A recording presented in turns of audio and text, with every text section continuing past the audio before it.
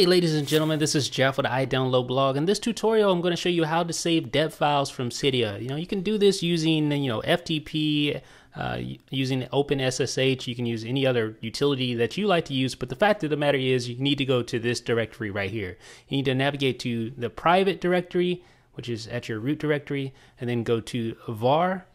And then after you go to var, go to cache, which is right here, and then go to apt, A-P-T, which is right here. And then after you open up apt, you should see archive. So this is the last directory that we need to go to. Here's where all your files will be archived.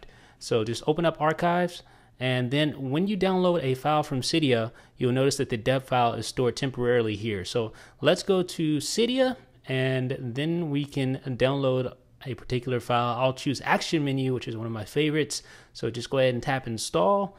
That'll install Action Menu on my iPhone after I tap confirm, of course. And then it'll go through its normal spill right here, reloading data. So it's installing Action Menu. Now, don't restart Springboard. Do not restart Springboard just yet. Hop back over to your computer and then refresh the archives directory. Just right click on this utility and then select refresh. There it is. There's Action Menu 1.2.5, the dev file. So all you need to do is just drag this over to another place on your computer. So I've saved it to a folder called dev files, and you can do this for all your installed files such as Action Menu, SB settings, etc., etc. So you can save off all your files for backup for later or whatever else you plan on doing with them.